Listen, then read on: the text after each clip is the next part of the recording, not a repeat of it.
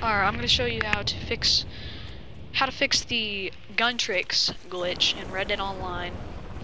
Because it's happened a lot to me, or it doesn't really happen after I've solved it. It's not really a glitch, I guess, but it's something stupid that Rockstar never really mentions how to do. Well, if you're going to your satchel, basically, and then you go to your skill pages and you're reading the gun trick, and it's not appearing for you, what you're going to want to do is you're going to press left D-pad, and then you're going to go all the way down to online options, and there'll be a option press on gun spinning. And then I've unlocked every gun trick, so basically I can only have 4. You can only have 4 at a time. And then you pick the ones you want on here. Well, they should be all here after you read the page. And yeah, I didn't see any videos about this, so I just decided to throw one out here to help out everyone. Hope this helps, and like and subscribe. See ya.